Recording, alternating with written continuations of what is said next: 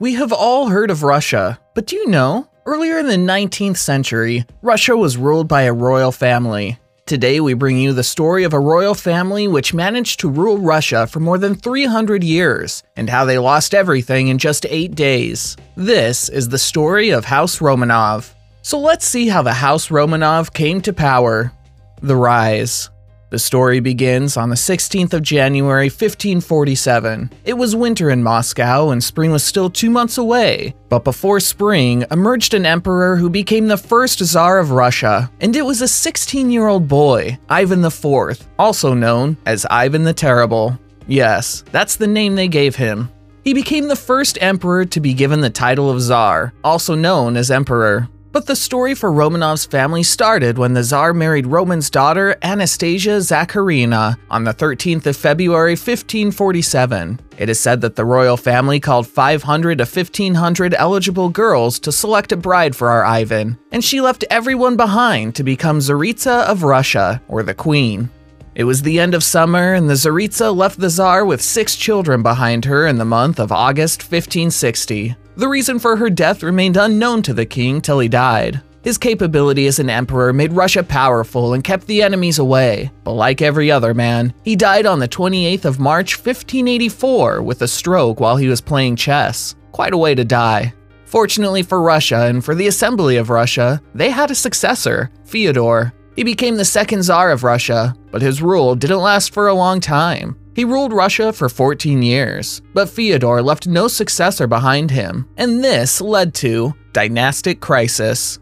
This lack of king put the National Assembly in great distress. Then, finding no king for the land, the National Assembly of then Russia selected Boris Godunov as the new Tsar. Boris was the brother-in-law of Fyodor. But soon, in a dramatic way, entered a man, an imposter. From where he came, nobody knew, but he claimed to be the younger brother of the last legitimate Tsar. This imposter snatched the rule from Boris Godunov, and soon, the imposter was killed within the royal palace brutally, and Russia once again became a country with no king. But this time, it was far worse than anything Russia had faced. The two neighboring countries of Russia, Poland and Sweden, saw this situation as an opportunity and started expanding their territory, entering the lands of Russia. Russia lost Karelia, Novgorod, and Smolensk. These were huge blows for Russia and its pride. Now Russia needed an emperor or accept their fate in the hands of their enemies. You remember this guy, Boris Godunov. Well, he had a brother named Patriarch Filaryet. When Godunov became Tsar, he forced his brother to take the monkhood, fearing he would give him competition in the future.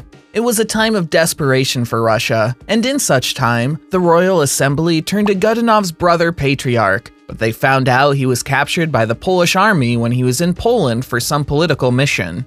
It was the year 1613. Russia was deep in the sea of trouble. They had no king, their land was being constantly captured by neighboring countries, citizens of the land were in fear, and to make it worse, famine had hit Russia. Seeing this situation, 1,000 members of the assembly began their journey to Moscow. These were noblemen, merchants, and town freemen. They gathered to decide the fate of Russia, which would change Russia and the world we know now.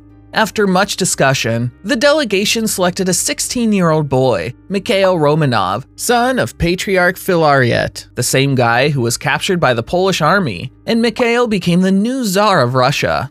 But before the announcement of the new emperor, Mikhail and his mother were living a peaceful life in a small village which was 500 miles away from Moscow. Convincing Mikhail and his mother Ksenia Ivanovna Shestova was not easy, but the Assembly of Russia managed to persuade young Mikhail and his mother to take up responsibility of the Tsar, and thus raised a great Tsar of the Romanov house. This could have been a big gamble, to give all the responsibility to a 16-year-old boy who had been away from politics for a long time, but the gamble was played well.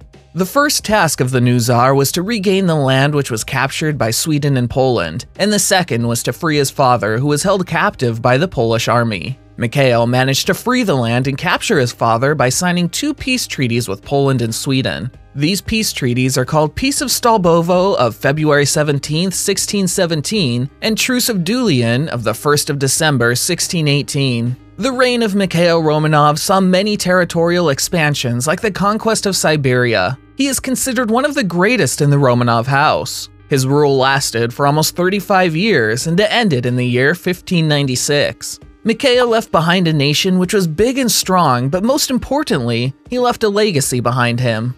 Okay folks, the story becomes messier and more interesting from here. The responsibility of ruling Russia was taken by Mikhail's only son Alexei, who was not as great as his father, but he managed to make his way to lead Russia out of trouble. Upon the death of Alexei, a power struggle emerged among the royal families, but finally, Peter the Great became the new emperor in the year 1682. He was respected by people for his work like ending Swedish supremacy in the Baltic and establishing an Imperial Russian Navy and many great things. Maybe that's why they called him great. Anyway, he also died, and after his death, another power struggle began. Many came and went.